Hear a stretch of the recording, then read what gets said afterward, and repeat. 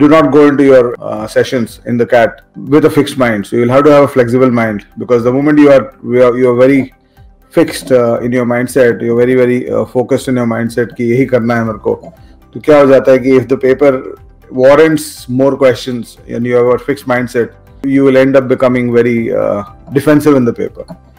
And opposite side, जैसे CAT 18 में everybody needed to go down on their attempts.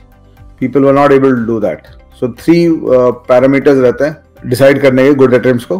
पहला dimension है कि 2/3 हो गया है, तो last year का जो good attempts था, पहले तुम अपना target define करो, define your target, what percentile you're looking for. Last year के scores देख लो, last 2-3 साल के.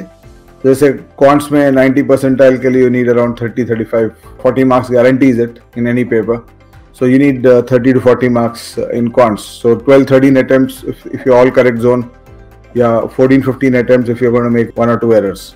So you'll get your 90 percentile guaranteed. So automatically you multiply it by 2/3. 15 will come down to 10, or 12-13 will come down to 8-9.